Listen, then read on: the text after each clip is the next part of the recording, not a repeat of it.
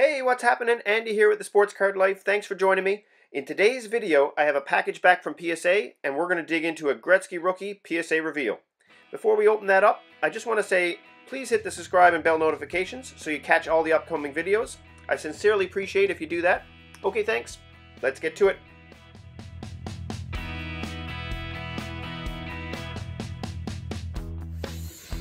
Okay, super excited to open this one up because it is the Wayne Gretzky rookie. Had this one sent express, and I'm going to take my time opening this up because of what it is. I just want to be real careful with it. Can't wait to see it.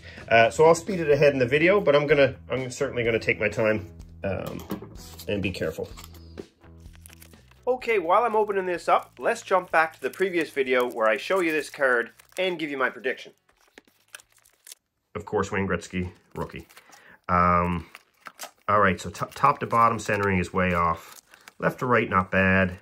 I'm not sure how much that top to bottom centering, in my personal opinion in purchasing a card, if I had to choose whether the centering was off top to bottom, left to right, much better eye appeal in my opinion to have it off-centered top to bottom. Still going to hurt the grade. Corners aren't bad, like not perfect corners on it. There is some minimal wear there. Let's see the back here. So you can get a good look at that.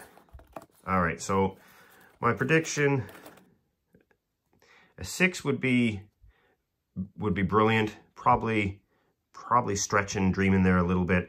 A 5 would be happy for sure. It might be a PSA 4. I'd say if I was to bet on it, I'd say probably a 4.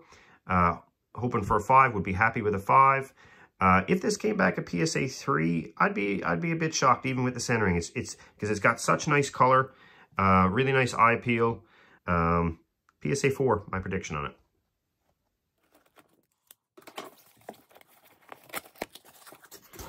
Get a look in there, see how they send a single graded card.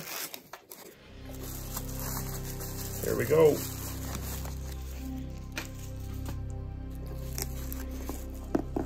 Without further ado. Wow, that looks nice. As I initially said in the video, but then during that time, and we all know how long and how swamped PSA got with their submissions, during that time it seemed like they were grading this card harsher and harsher. And after seeing some of other people's cards come back, graded a 5, graded a 6, then I thought it's most likely a 4. Almost certain it was a 4. Hoping for the 5, and that was exactly the case. It's a 4. What you'll see, what knocks it down is the centering, but it's off center top to bottom more so than left to right, which I find not as I think it has better eye appeal. If it's going to be off center, it'd be better for it to be off center top to bottom than left to right. Corners are okay, especially given the year and vintage card, but that bottom right there probably has more of a little bend than a nick, but you can see the corners, a little bit of white, a little bit of wear, not bad. Pretty sharp on the back.